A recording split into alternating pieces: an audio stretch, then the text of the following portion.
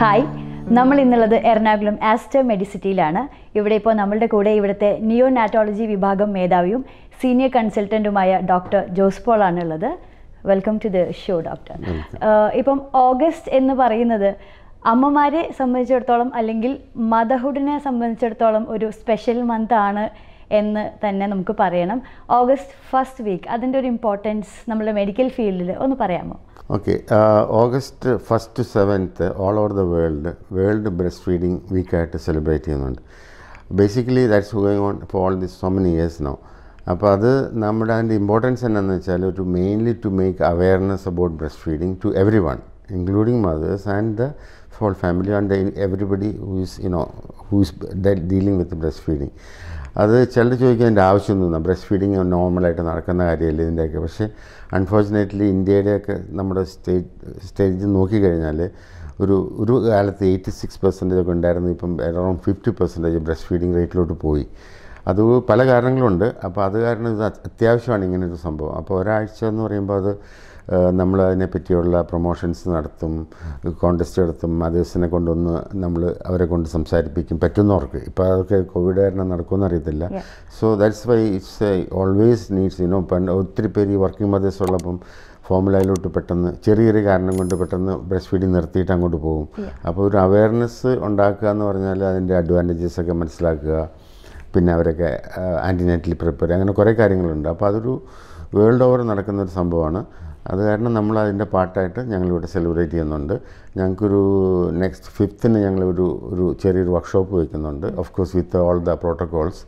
അതിൻ്റെ അകത്ത് നമ്മൾ കുറേ കാര്യങ്ങളെല്ലാം ഈ കാര്യങ്ങളൊക്കെ ഉണ്ട്. അപ്പം പിന്നെ കുറേ മദേഴ്സിന് ഞങ്ങൾ അതിൻ്റെ അകത്ത് ഓൺലൈനിൽ പാർട്ടിസിപ്പേറ്റ് ചെയ്യാൻ ഉദ്ദേശിക്കുന്നുണ്ട്. അതാണ് ഈ അവെയർനെസ്സിനെ പറ്റിയുള്ള അത്യാവശ്യമായിട്ടുള്ള കാര്യമാണത്. സോ നമ്മൾ ഈ ഒരു ഫിഗർ, ഇപ്പോൾ ഡോക്ടർ പറഞ്ഞ ഫിഗർ തന്നെ നോക്കുകയാണെങ്കിൽ 50% എന്ന് പറയുമ്പോൾ തന്നെ നമ്മൾ എത്ര പറഞ്ഞാലും എത്ര കേട്ടാലും പിന്നെയും കേൾക്കേണ്ട ഒരു കാര്യമാണ് ഈ ഇമ്പോർട്ടൻസ് ഓഫ് ബ്രസ്റ്റ് ഫീഡിങ് അല്ലെങ്കിൽ ബെനിഫിറ്റ്സ് ഓഫ് ബ്രസ്റ്റ് മിൽക്ക് എന്നുള്ളത്. അതിനെ പറ്റി പറയാമോ? Importance of breast milk benefits എന്ന് പറഞ്ഞാൽ അത് ഇപ്പം നമുക്കിപ്പം ഈ ഇൻ്റർവ്യൂവിന് തർക്കത്തില്ല, അതിന് മാത്രം ഇമ്പോർട്ടൻസ് ഉണ്ട്. ഇപ്പം ഞങ്ങൾ ഇപ്പം സത്യം പറഞ്ഞാൽ ഇപ്പം ഞാൻ ഒ പിയിൽ കാണുന്ന മിക്കവാറും ബേബീസ് ഹെൽത്തി ബേബീസാണ്. ഇപ്പോൾ ഞങ്ങൾ അത്രയ്ക്ക് പ്രൊമോട്ട് ചെയ്യുന്നു. ഇവിടുത്തെ നമ്മുടെ റേറ്റ് ഇപ്പോൾ 86, ഐ എം ടോക്കിംഗ് അബൌട്ട് 50% പറഞ്ഞാൽ ഓൾ ഇന്ത്യ റേറ്റാണ്. നമ്മുടെ ഒരു 86-85% ഉണ്ട്. അപ്പോൾ മിക്കവാറും ബേബീസ് ഇവിടെ വാക്സിനേഷൻ വിസിറ്റ് മാത്രമേ ഉള്ളൂ. അപ്പോൾ അവരുടെ നമ്മൾ ഡെവലപ്മെൻറ്റ് നോക്കുക, ഗ്രോത്ത് ചാർട്ടൊക്കെ മോണിറ്റർ ചെയ്യുക, അതാണ് ഞങ്ങൾ ചെയ്യുന്നുള്ളൂ. ഇപ്പം നമ്മളൊരു എന്ന് വെച്ചാൽ അവർക്ക് ഇൻഫെക്ഷൻ ഇല്ല, വളരെ ചുരുക്കം, ഇൻഫെക്ഷനേ ഇല്ലെന്ന് വേണേൽ പറയാം. അപ്പോൾ റെഗുലർ വാക്സിനേഷൻ വിസിറ്റാണ് ഈ ബ്രസ്റ്റ് ഫെഡ് ബേബീസിന് ഉണ്ടാവുകയുള്ളൂ. അത് തന്നെ ഇറ്റ്സ് എവിഡൻറ്റ് ദാറ്റ് അവർക്കൊരു ഒത്തിരി ഇമ്മ്യൂണിറ്റി കൂടുതലുണ്ടാവും, ഇൻഫെക്ഷൻ പ്രിവെൻഷൻ ഉണ്ടാവും, എക്സിം അതുപോലത്തെ സ്കിൻ ഡിസീസ് ഉണ്ടാവത്തില്ല, ഒരുപാട്. പിന്നെ മദർ ബേബി ബോണ്ടിങ്, അങ്ങനെ ഒരു ഒത്തിരി ഉണ്ട്. അപ്പോൾ അത് നമ്മളൊരു പ്രൊമോട്ട് ചെയ്ത് അവരെ മനസ്സിലാക്കുക. അപ്പം അതിന് വേണ്ടിയിട്ട് നമ്മൾ നേരത്തെ അവരെ പ്രിപ്പയർ ചെയ്യണം. അപ്പോൾ അതിന് വേണ്ടിയിട്ടാണ് ഇത് നമ്മുടെ ഹോൾ അവെയർനെസ് നമ്മളൊരു പ്രോഗ്രാമായിട്ട് നടത്തുന്നത്. സോ ഇപ്പോൾ ഇൻ പെർട്ടിക്കുലർ നമ്മൾ ആസ്റ്റർ മെഡിസിറ്റിനെ വെച്ച് ചോദിക്കുകയാണെങ്കിൽ എന്തൊക്കെയാണ് നമ്മളൊരു ബ്രസ്റ്റ് ഫീഡിങ് പൊതുവെ പ്രൊമോട്ട് ചെയ്യാൻ ചെയ്യാറ്? ഓക്കെ, ഞാനിവിടെ വന്നിട്ട് ഇപ്പം 6 years കൂടുതലായി. ഞങ്ങൾ വന്നപ്പം മുതൽ ഇത് ആസ്റ്റർ അത്ര പഴയതല്ല. അപ്പോൾ നമ്മളത് വന്നപ്പം മുതൽ ഇതിൻ്റെ പ്രൊമോഷൻ തുടക്കത്തിലേ ഉണ്ട്. എന്ന് വെച്ചാൽ ഞാനൊരു സർട്ടിഫൈഡ് BFHI എന്ന് വെച്ചാൽ ബേബി ഫ്രണ്ട്ലി ഹോസ്പിറ്റൽ ഇനീഷ്യേറ്റീവ് എന്നാണ്. അപ്പോൾ അതിൻ്റെ അതായ കാര്യങ്ങളുണ്ട്. ഒരു 10 സ്റ്റെപ്സ് ഉണ്ട്. ആ 10 സ്റ്റെപ്സ് WHO യൂണിസെഫ് ഇപ്പോഴും അത് തന്നെയാണ് ഫോളോ ചെയ്യുന്നത്. അപ്പോൾ ആ സ്റ്റെപ്സ് നമ്മൾ തുടക്കം മുതലേ ആ 10 സ്റ്റെപ്സ് നമ്മളത് ചെയ്ത് കഴിഞ്ഞാൽ എല്ലാം കംപ്ലീറ്റ് ആയിട്ട് നമുക്കൊരു സക്സസ്ഫുൾ ബ്രസ്റ്റ് ഫീഡിങ് പ്രോഗ്രാം നടത്താൻ പറ്റും. ഇപ്പോൾ ആസ്റ്ററിലാണ് ഞാൻ ബ്രീഫായിട്ട് പറയുകയാണെങ്കിൽ ഞങ്ങൾക്ക് ഇവിടെ ആൻറ്റിനേറ്റൽ ക്ലാസ്സസ് ഉണ്ട്. മദേഴ്സ് പ്രഗ്നൻ്റ് ആകുമ്പോൾ തന്നെ നമ്മളൊരു പഴയ ടോപ്പിക്കുള്ളതിൽ ബ്രസ്റ്റ് ഫീഡിങ് ഒരു ഇമ്പോർട്ടൻറ്റ് ടോപ്പിക്കാണ്. അപ്പോഴേ നമ്മൾ അവരെ മോട്ടിവേറ്റ് ചെയ്യുകയാണ്, അതിൻ്റെ ഗുണങ്ങൾ പറഞ്ഞു കൊടുത്ത്. അപ്പം മെൻ്റലി അവരെ പ്രിപ്പയർ ചെയ്യണം. അപ്പം അവർക്ക് എന്തെങ്കിലും ബ്രസ്റ്റ് പ്രോബ്ലമോ എന്തെങ്കിലുമൊക്കെ ഉണ്ടെങ്കിൽ ആ ഇഷ്യൂ അപ്പോഴേ നമ്മൾ സോൾവ് ചെയ്തിട്ടാണ് നമ്മൾ ഡെലിവറിക്ക് വരുന്നത്. അപ്പം മദർ ഡെലിവറി വരുമ്പോഴേ അവർ ഫുള്ളി കോൺഫിഡൻ്റ് ആയിരിക്കണം, okay I am going to breast feed. അല്ലാതെ അപ്പം നമ്മൾ ബ്രസ്റ്റ് ഫീഡിനെ പറ്റി സംസാരിക്കുക എന്ന് പറയുമ്പോൾ may be it is to late. പിന്നെ ഞങ്ങളിവിടെ സ്കിൻ ടു സ്കിൻ കോൺടാക്റ്റ് എന്ന് പറഞ്ഞാൽ ഒരു നോർമൽ ബേബി ഉണ്ടായാൽ ഉടനെ മദറിൻ്റെ ചെസ്റ്റിലോട്ട് കൊടുക്കുകയാണ്. അപ്പോൾ തന്നെ ബ്രസ്റ്റ് ഫീഡിങ് ഇനിഷ്യേറ്റ് ചെയ്യും. അത് സ്ട്രിക്റ്റായിട്ട് ഞങ്ങൾ മോണിറ്റർ ചെയ്യുന്നുണ്ട്. അരമണിക്കൂറിനാണ് ഞങ്ങളുടെ മാക്സിമം ടൈം. പക്ഷേ മിക്കവാറും അത് 10 മിനിറ്റോ അല്ലെങ്കിൽ 5 മിനിറ്റിനുള്ളിൽ സംഭവിക്കും. അപ്പോൾ അത് അപ്പോഴേ ആ ഒരു ബ്രസ്റ്റ് ഫീഡിങ്ങിൻ്റെ ഇനിഷ്യേഷൻ തുടങ്ങുവാണ്. അപ്പോൾ ബേബി ആദ്യം പാലൊന്നും കുടിക്കണ്ടാവില്ല, എന്നാലും മദറിന് ഹാപ്പിയോ ഹെൽത്തി ബേബി എന്തെങ്കിലും ഉണ്ട്. അപ്പോൾ ഞാൻ ഫീഡ് സ്റ്റാർട്ട് ചെയ്യാമെന്നൊരു കോൺഫിഡൻസ് വരും. ആ കോൺഫിഡൻസ് തന്നെ it will kick start the milk production. പിന്നെ ഞങ്ങൾക്ക് ആസ്റ്ററിൽ എക്സ്ക്ലൂസീവായിട്ട് I don't know how many hospital have it, ഒരു ലാക്ടേഷൻ കൺസൾട്ടൻ്റ് ഉണ്ട് ഇവിടെ. She does nothing other than visiting എല്ലാ മദേഴ്സിൻ്റെ അടുത്ത് ബേബിയുടെ അടുത്ത് പോയിട്ട് പ്രോബ്ലംസ് ഉണ്ടെങ്കിൽ അപ്പോൾ സോൾവ് ചെയ്യും. ആദ്യം മുതൽ ആദ്യത്തെ ദിവസം മുതൽ ടിൽ ദേ ഗോ ഹോം. ചിലപ്പോൾ വീട്ടിൽ പോയാൽ പോലും she has got A video consultation facility വരെ ഉണ്ടാക്കിയിട്ടുണ്ട് ഞങ്ങൾ. അപ്പം അത് വേണമെങ്കിൽ എന്തെങ്കിലും ഡൗട്ട്സ് ഉണ്ടെങ്കിൽ ഹോസ്പിറ്റലിൽ വരാതെ തന്നെ വീഡിയോ കൂടെ സംസാരിച്ച് തീർക്കാം. അങ്ങനത്തെ കുറേ. പിന്നെ ഞങ്ങൾ എല്ലാ ബേബീസിനും ഞങ്ങൾ ഡെയിലി വെയ് ചെയ്യും. അതുപോലെ കൺസൾട്ടൻറ്റ് ഞങ്ങൾ 3 കൺസൾട്ടൻസ് ഞങ്ങൾ ആരെങ്കിലും ഒരാൾ എല്ലാ ബേബീസിനും വിസിറ്റ് ചെയ്യും, കാണും. എല്ലാ കാര്യങ്ങളും നോക്കുന്നതിൻ്റെ കൂടെ ബ്ലഡ് ടെസ്റ്റ് കാര്യങ്ങളൊക്കെ നോക്കുന്നതിൻ്റെ കൂടെ ഫീഡിങ്ങിൻ്റെ കാര്യം നമ്മൾ നോക്കും. അപ്പോൾ വെയിറ്റിന് എന്തെങ്കിലും പ്രശ്നം ഉണ്ടെങ്കിൽ അപ്പം കൂടുതൽ അറ്റൻഷൻ നമ്മുടെ ലാക്ടേഷൻ കൺസൾട്ടൻ്റ് അവിടെ കൊടുക്കും. അപ്പോൾ അങ്ങനെ കുറേ ഇതുണ്ട്. പിന്നെ ഞങ്ങൾ ഫോളോ അപ്പ് ആണെങ്കിലും ഞങ്ങൾ ഫോളോ അപ്പ് ചെയ്തിട്ട് ഈ ലാക്ടേഷൻ കൺസൾട്ടൻ്റ് പൊട്ടൻഷ്യലി റിസ്ക് ഉള്ള മദേഴ്സിനെ ഞങ്ങൾ കൂടുതലായിട്ട് ഫോളോ അപ്പ് ചെയ്യുന്നുണ്ട്. അതാണ് ബേസിക് ഞങ്ങൾ ഇവിടെ ചെയ്യുന്നത്. There are bits of pieces here and their എല്ലാം ഉണ്ട്. NICUലാണെങ്കിലും ഞങ്ങൾ പ്രീ ടൈം മദേഴ്സിനെ വരെ ഞങ്ങൾ എൻകറേജ് ചെയ്യും ബ്രസ്റ്റ് ഫീഡിങ്ങിന്. അപ്പോൾ അവരെ നമ്മൾ വീട്ടിൽ പോകുന്നതിന് മുമ്പ് ഒരു 2 ദിവസം നമുക്ക് റൂമിംഗ് എന്ന് പറഞ്ഞൊരു മുറിയുണ്ട്. ആ മുറിയിൽ കൊടുത്തിട്ട് ഞങ്ങൾ കൂടുതലും പ്രൊമോഷൻ ചെയ്യുന്നത് ബ്രസ്റ്റ് ഫീഡിങ്ങിനാണ്. അപ്പോൾ ഞങ്ങളുടെ പല പ്രീ ടൈം ബേബീസ് വരെ ഫുള്ളി ബ്രസ്റ്റ് ഫീഡ് മാത്രമായിട്ടാണ് വീട്ടിൽ പോകാറ്. So you have got many happy babies, right? Yeah. That's basically is successful breastfeeding ഉണ്ടെങ്കിൽ തന്നെ babies and mothers will be happy. So I think the അതിനുള്ള ടൈം സ്പെൻഡ് ചെയ്യുന്നത് is worth doing it.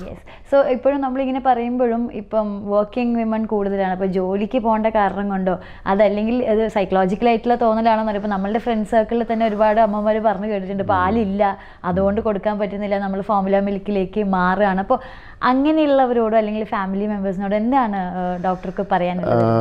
Again it's A bit of complex. 2-3 കാര്യങ്ങൾ ഇപ്പോൾ പറഞ്ഞു. പാലില്ല എന്നുള്ള കാര്യം ഒരു 99% of mothers can breastfeed if they sincerely try that. അത് നമുക്ക് ഇച്ചിരി again it's A long big topic, അതിനകത്തോട്ട് നമുക്ക് പോകണ്ട. പക്ഷേ അതിനാണ് നമ്മൾ ഈ തുടക്കത്തിൽ മോട്ടിവേറ്റ് ചെയ്തത് ഇനിഷ്യേഷൻ. അപ്പോൾ ഹോസ്പിറ്റലിൽ നിന്ന് പോകുമ്പം തന്നെ അവർ ബേബിയുടെ ഗ്രോത്തും ഒക്കെ ഒന്ന് മോണിറ്റർ ചെയ്തിട്ട് അവർ കോൺഫിഡൻ്റ് ആയിട്ട് വേണം പോകാൻ. അങ്ങനെയുള്ളവർക്ക് ഈ പാലില്ല എന്നുള്ള പ്രശ്നം വളരെ ചുരുക്കം ഉണ്ടാവത്തുള്ളൂ. പിന്നെ വെരി റയർലി ഉണ്ടാവാറുണ്ട്. അപ്പം നമ്മൾ അതിനുള്ള മരുന്നുകളൊക്കെ മദറിന് കൊടുക്കാറുണ്ട്. പിന്നെ ഫുഡിനെ പറ്റി അഡ്വൈസ് ചെയ്യാറുണ്ട്. അതൊക്കെ വേറൊരു കാര്യം. Then again you mention about working mothers.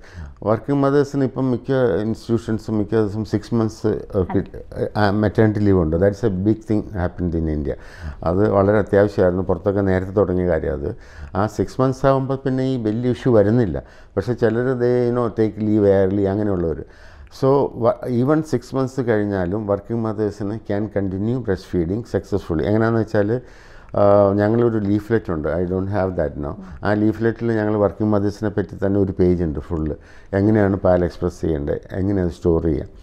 Okay, ബ്രീഫായിട്ട് ഞാൻ വേണമെങ്കിൽ പറയാം. എന്നുവെച്ചാൽ ഇപ്പം ഒരു മദർ ഇപ്പം വർക്കിന് പോവുക and she goes at 9 o'clock and comes back at 4 o'clock. ഉച്ചയ്ക്ക് ബ്രേക്ക് ഇല്ലെങ്കിൽ പോലും അവർ they can prepare storing the milk even couple of months back. എന്ന് വെച്ചാൽ മിൽക്ക് ഫ്രീസറിലിട്ടാൽ മിനിമം 3 months ഫ്രഷ് ആയിട്ടിരിക്കും, ഒരു കുഴപ്പമില്ല.